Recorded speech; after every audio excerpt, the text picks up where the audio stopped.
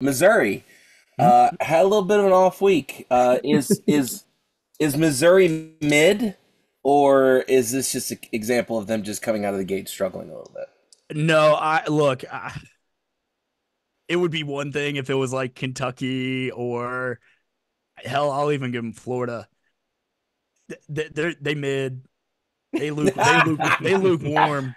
That was the correct. That was the They're correct like answer. Thank they're you, like Cruz. if you go to Taco Bell the night after a bar and you forget to eat it, and then the next day you put it in the Oh microwave. no, that's a It's like bad that. idea. That team is coasting off of the hype, and they were they were a great team last year. They were a great story. I thought they were a much better team.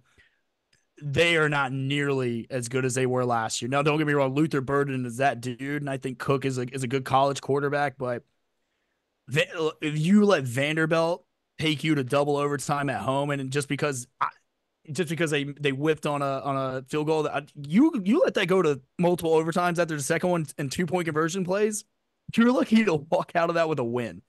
Um, Mhm. Bam, they have to come to Tuscaloosa in a couple weeks, and I mean, and I don't even know what the rest of their schedule is, to be honest. But like, I would Soft, It's worry, easy. It's It's super soft as so toilet super easy. paper. stupid easy. They man. very well could back their way into the playoff. If they Oh, They only have like could, maybe. two losses, they if could they totally.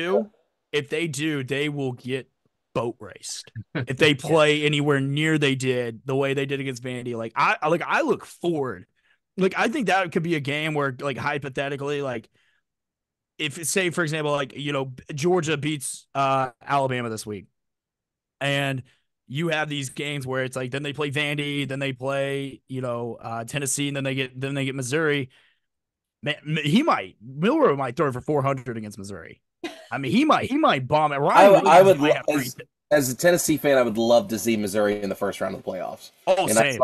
I saw somebody put that on Twitter a couple weeks ago. Yes, Twitter, not X West. We'll talk about that again in a second. Yes, 100%. I'll Um, never call it X. the I saw somebody put that graphic up, and in the first round it was a home game for Tennessee against Missouri, and I was just salivating. I was like, Mm. "Oh, please, You for the would love of God, Tennessee give fans would that make back to us." Drinky cry. Like Oh, actually weep. I would enjoy that so much. I, There's I not think. enough wagon circling. I mean, look, I'll say this right now. I think the 5 seed of the playoffs honestly has a better road or path to a national championship than getting a first round bye.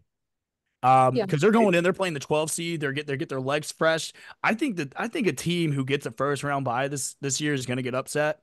Yeah. So I would rather go into that game fresh, get your legs warm against that group of four, group of five team the week before, because I saw something Bama was playing. I think Fresno State, if I'm not mistaken. It was no, it wasn't Fresno State. It was somebody, and I'm like, you get Bama a Tuscaloosa home game against that team at 5.